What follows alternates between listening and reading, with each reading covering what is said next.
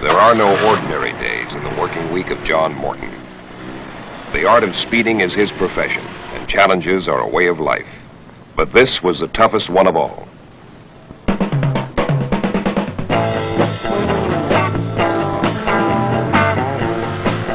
Morton and the Datsun team were rookies in the Trans-American Challenge Series.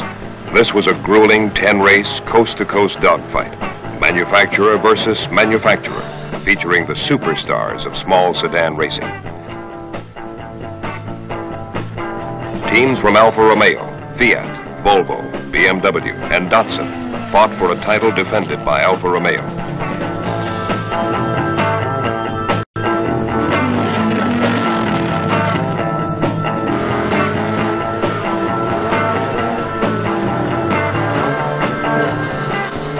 For each team, the series was a brutal exercise in preparation, logistics, and driving skill. For John Morton and Datsun, it was an attempt to make the transition from showroom to victory lane in a single season, against all odds.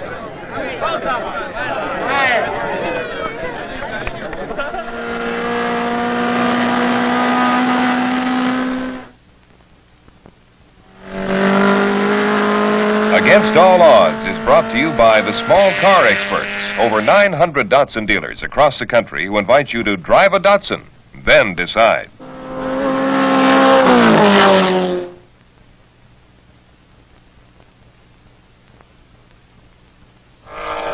Elkhart Lake, Wisconsin. The Trans-American Challenge Series roared into mid-season, with the small sedans putting on one of the best racing shows on wheels. The challenge is a 10-race dogfight, which the car manufacturer comes out on top, based on a scoring system which awards 9 points for first place, 6 for second, and so on. As such, it's a proving ground for the proud factories of BMW, Alfa Romeo, Volvo, and a newcomer, the Datsun 510. California's Peter Brock organized Datsun's street-to-track metamorphosis in 5 weeks of preparation, and John Morton was elected to do the driving. I try to be smooth. There's sort of a combination, I think, between extremely smooth and extremely fast that you have to define.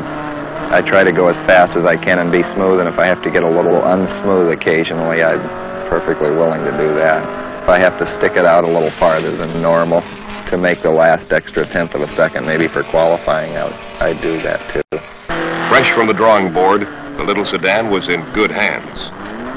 He has a great appreciation for an automobile. When he takes it out, he knows exactly what it's like if you bend it, because he spent hours and hours building the car, and consequently he's very, very sensitive about the automobile, and he never makes a mistake.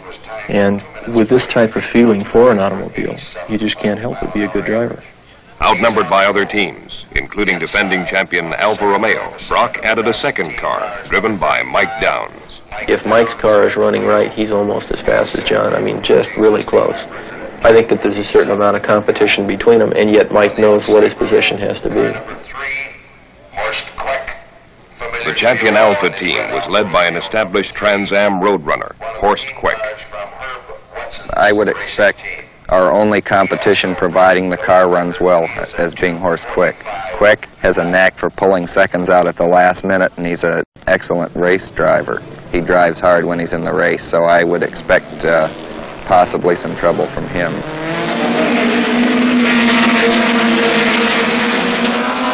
Datsun entered the struggle 2 races into the series and was far behind on points as the little sedans roared into the early laps at Elkhart.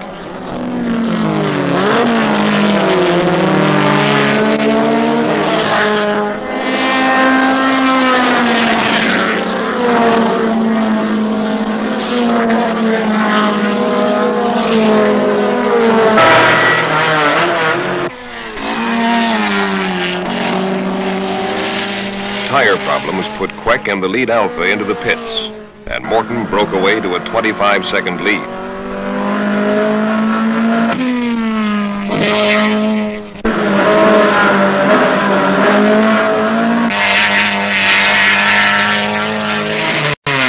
Running third, Downs was also forced into the pits with a shattered windscreen.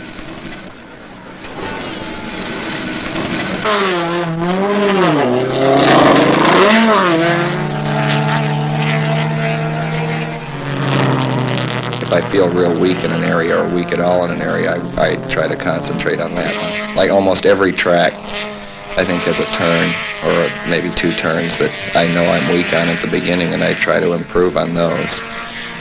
And I try to bring myself up to whatever I think is the limits of the car. And sometimes I can do it, and occasionally I feel like I'm not performing as well as the car is, or not getting the most out of it. Morton stretched the final margin of victory to over a minute. His win at Elkhart added 9 crucial points to the Datsun total. With 4 races to go in the series, Alfa Romeo still led the Challenger by 15 points. A season of Trans Am racing is won or lost in places like Peter Brock's Los Angeles shop. Here, both drivers assisted in the meticulous preparation of their cars. The Datsun has only 96 cubic inches, but we're getting a little over 170 horsepower out of them this year. And I think that you've got to give most of the credit to John Caldwell, because he's been really responsible for the whole program. And the way the shop is run, it's pretty much been a case of saying, John, this is what we've got to do, and he goes ahead and does it. And I have complete trust in whatever he's going to do.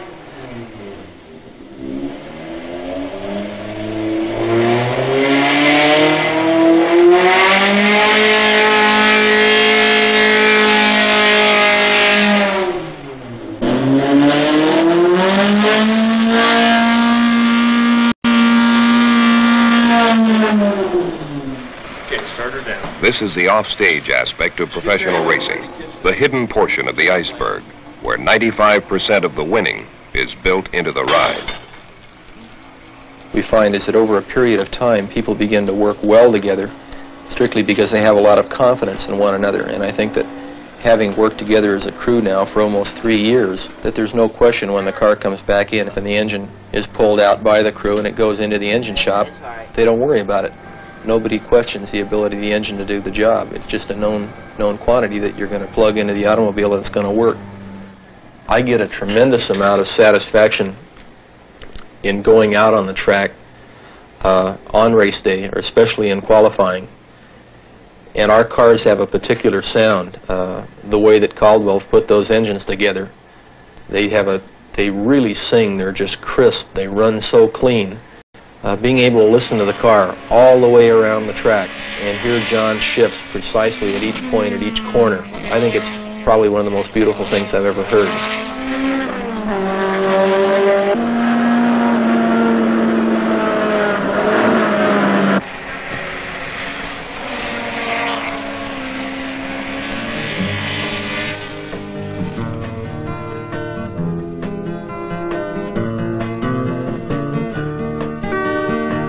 Kansas City, Missouri, Morton staged another letter-perfect race, leading all competition from start to finish. With time and the Trans Am season running out, the Datsun team had reduced Alfa Romeo's lead to a single victory. The thing that makes the whole team really work so well is they've got great respect for John's ability, and they know how hard he's worked for it. I mean, he's really paid his dues. You know, he didn't have any money, but he doggedly and persistently stayed at it. He just wants it so bad that he's going to get it. You know, there's 10,000 kids on the block that all want to be race drivers, but 9,999 of them, you know, there's some other diversion or something that takes them away. John is going to be a race driver. That's the real difference, 'cause that's all he wants. I just wanted to drive. Every night after school, I just go around making a fool of myself. I had a 1954 Dodge 6-cylinder that I used to just drive the wheels off of, sneaking onto racetracks after the races were over and driving around as fast as I could till somebody threw me off. I thought I was going as fast as some of the race cars were going, but I'm sure I wasn't. I suppose anybody that's 16 who just got their license and wanted to be a race car driver would have to think he had special talents. And I always thought I had some talent for it, even at 16. And I had decided that I was going to do it. I was going to make an all-out effort, no matter what it took, for how long it took. And I've never really changed, never really thought of giving it up.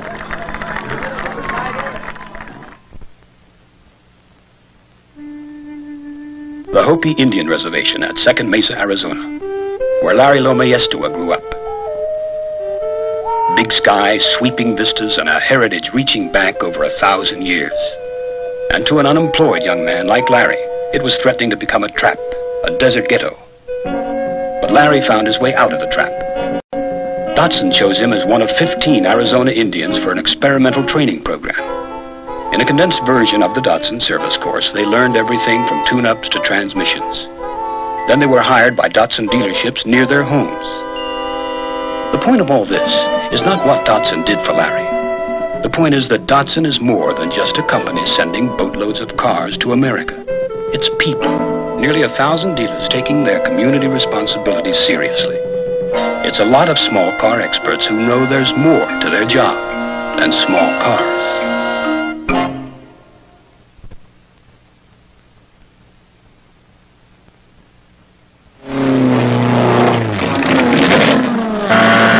Reaching a speed of about 122 miles per hour. Watkins Glen, New York. The Trans-American Challenge enters the home stretch as John Morton sorts out the freshly resurfaced road course at the Glen. About a 110 mile an hour, 180 degree sweeper. Accelerating out of the turn. Third gear. Back in the fourth gear. In for the left-hander. Through the left-hander. Third gear, stay in third gear. Brake for the right-hander onto the pit straight. Accelerate through. Past the pits again. Past the pits, shifting into fourth gear. Approaching the tightest turn on the track, which is the last turn. It's a 90 degree, about 50 mile per hour turn. Second gear, accelerating out of it onto the pit straight again, or the start-finish straight. Up around the first turn, fast right-hander. Fourth gear, flat out, up over the hill. With Alfa Romeo leading the series, Datsun's backup car was increasingly important. Well, I think my basic responsibilities are at the start of the race is to keep the car together, keep at a competitive pace, keep the leaders in sight most certainly, and if something at that point should happen to John's car, be able to assume the lead. There's just so many Alfa Romeos in this series that even if we win races, it's hard to make up enough points to win the championship by the end of the year. So the second car has to finish second in every race so that we can keep the Alfas more or less out of the high-scoring points.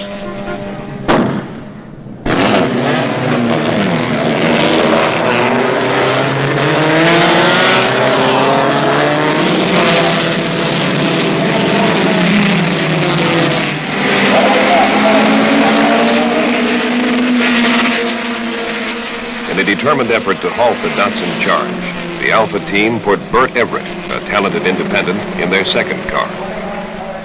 As action at the Glen unfolded, Morton was escorted by a pack of determined Alfas and BMWs.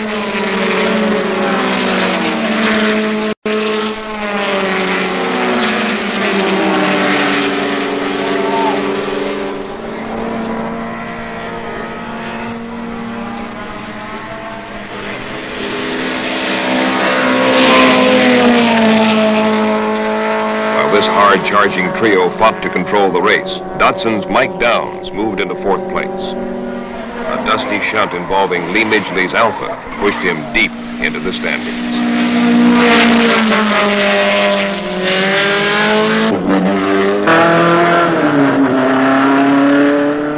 Meanwhile, Morton pried open a 15-second lead and seemed completely in control of the race as Downs moved back within striking distance of the leaders.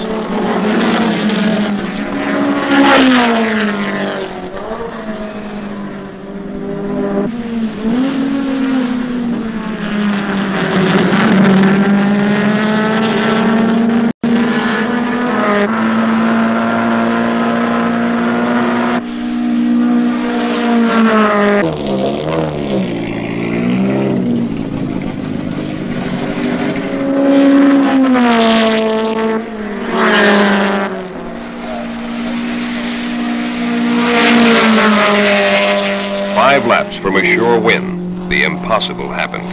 Morton coasted off the course with a dead engine as Alfa Romeo's Horst Queck swept past to claim an easy victory.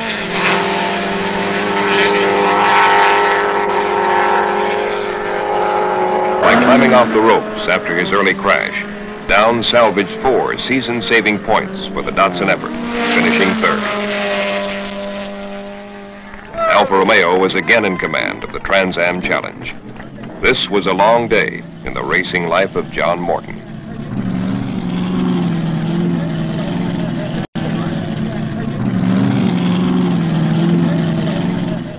In order to win the series, Datsun had to sweep the final 2 races of the season, beginning with Riverside, California. There was no tomorrow. Even a 2nd place would give the Trans Am title to Alfa Romeo. As both teams played their final hands, strategy became tremendously important. No, we've got a couple of new wrinkles this time. We feel the competition's getting much stiffer all the time. The Alphas are going faster. So we've got a new 1800cc engine for Mike Downs' car, and this will be the first time that we tried this engine in the car.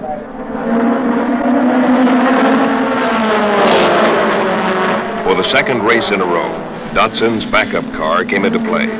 Mike Downs led Queck during the early going, with a larger experimental engine powering his sedan. With Downs in front, the Challenger sandwiched Queck's lead Alpha as a wave of hopeful BMWs waited for something to give.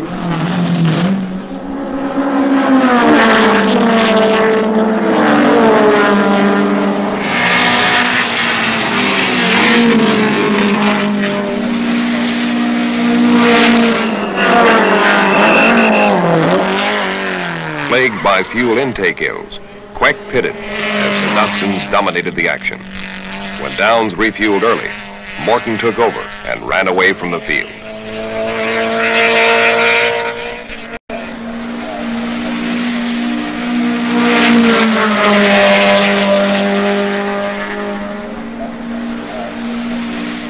The season series would now be decided in one frenetic factory versus factory runoff.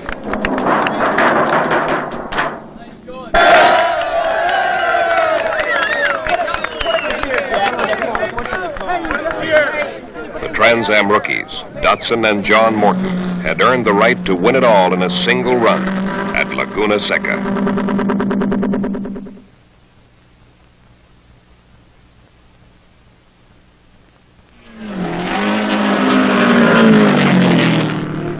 I think you start working on yourself maybe a week before a race. It builds up to a peak, I suppose, by race time.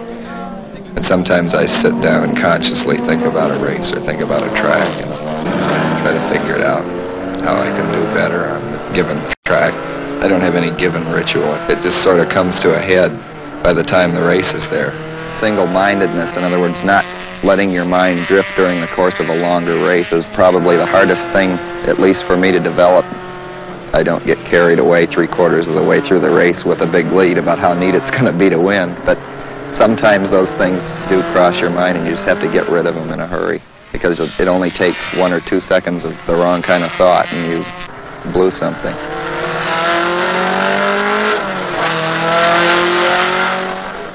The 10-race Trans Am Challenge was decided during a go-for-broke, fender-busting run over Monterey's beautiful Laguna Seca Raceway.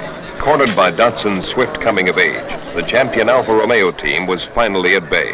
In a last-minute decision, the Alfa Romeo team decided they could go the distance without a fuel stop. This was a desperate piece of strategy that would gain 10 seconds or lose a championship. For the 9th consecutive race, Morton qualified for the pole position. Alfa's Horst Queck parked his ride a split second off the pace, and the scene was set. An entire season was on the line. Pluses and minuses. We'll give you a game on that time.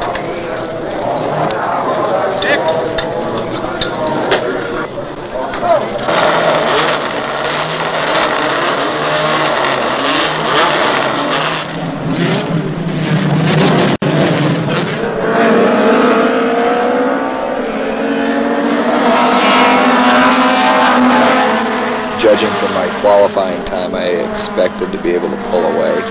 at the rate of maybe a couple tenths a lap, because he always rises to the cause. When the race starts, he's able to often go faster in the racing and qualifying, and he sure did it this time. He took off like a rocket.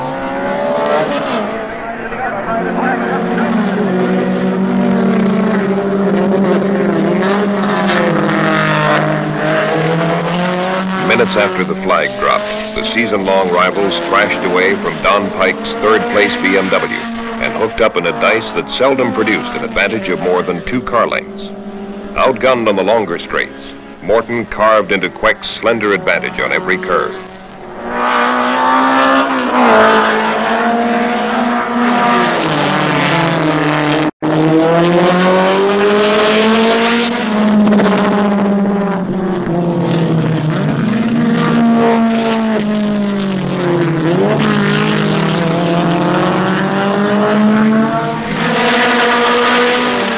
Running well under his qualifying time, Queck pushed his Alfa to the limit, and sometimes a little beyond.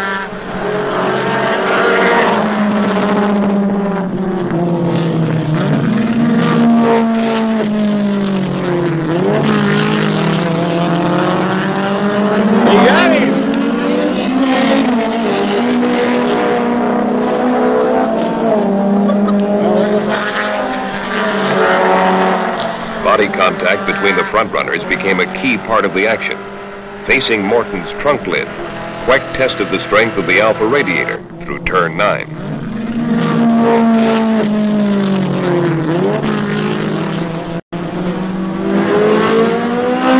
I realized that if I did get in front of him, I could expect another shot. We raced once before like this, where we both hit each other. If I had hit him, he would have been as wary of me probably as I was of him. If the race had gone down to the last 3 laps and I was right behind him, who knows what would have happened. I don't know what would have happened as far as bumping goes, but I owed him a couple.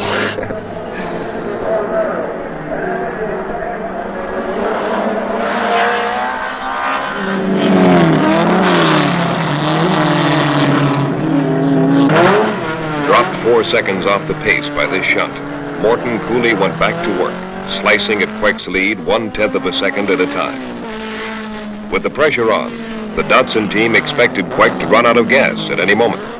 Meanwhile, Morton added fuel right on schedule during a 9-second visit to the pits.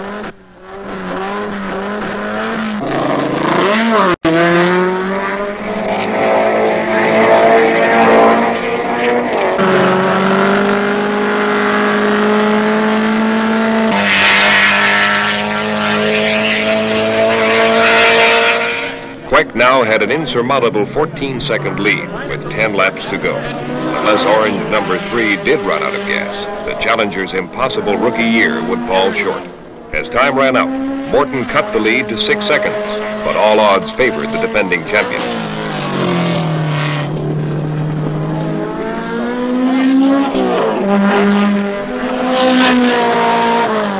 It ain't over yet, baby. It ain't over yet. Moments after taking the checker, Queck's Alfa finally went dry. It took race officials 24 hours to determine that Alfa's gamble with refueling had been no gamble at all. The winner's fuel tank was 3 gallons over the legal limit. John Morton's 6th win in 9 starts came a day late, but it brought Datsun a Trans Am championship. I'd actually felt that we'd won the race when the flag fell yesterday, and it was difficult to wait the period of time, because I knew at that time, from the amount of fuel that we had to use and the amount of fuel that they had to use, that there just had to be something wrong with their car.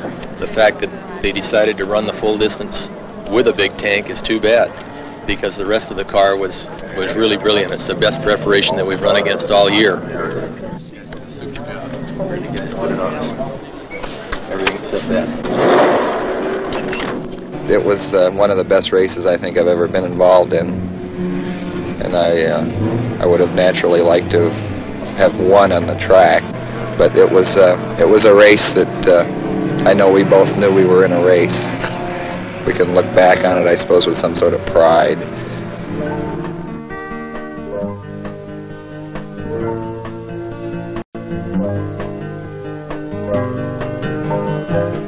All those faces in the crowd, they only see the winner. They They haven't felt the broken dreams, but lived the uphill climb. Plans made year by year are just the plans of children. Some years the cup is full, some years it is dry.